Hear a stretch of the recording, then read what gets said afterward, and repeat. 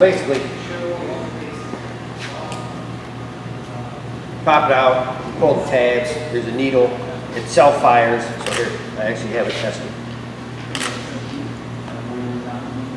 So you guys know, this is training, so basically how it works is you just pop the tap off, and you put it in a fatty muscle, which we usually pick the thigh.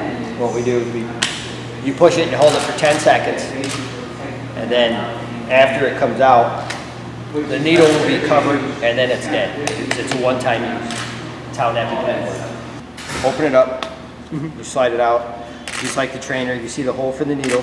It says needle this end. To get it to fire, it won't fire, okay, because there's a safety here. So once this blue cap comes off, there's a little thing. Once this slides up, that'll fire that needle.